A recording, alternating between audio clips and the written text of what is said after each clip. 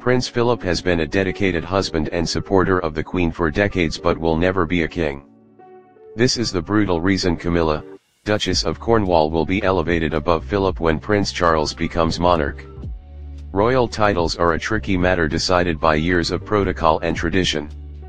Queen Elizabeth II's husband Prince Philip is also known as the Duke of Edinburgh but will never receive the title of king despite his years of service to the crown. Camilla, Duchess of Cornwall, however, will become a queen when her husband Charles takes the throne. Here is why. Princess Charles married his long-term love Camilla Parker Bowles in 2005. Following their marriage, the Duke of Wales's wife took the title of Duchess of Cornwall. Camilla, Duchess of Cornwall, will be elevated to the rank of Queen Consort when her husband Charles ascends the throne, even though Prince Philip was never given the title of king.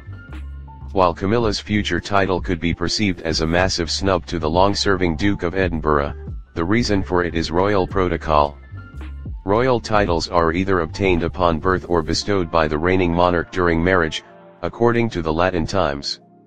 While succession is determined by blood, there is a different set of rules for how royal spouses are given their titles. According to a Quora source cited by Latin Times, the wives of male royal family members obtain the equivalent title to their spouse when they marry. So when Camilla tied the knot with Charles, she became a duchess because he is a duke. Her role will be pushed up accordingly to Queen Consort when Charles becomes king. The same does not apply to men who marry female royal family members, as Prince Philip did. While Prince Philip, 98, is married to the Queen, he is not eligible to receive her equivalent title as Camilla was with Charles.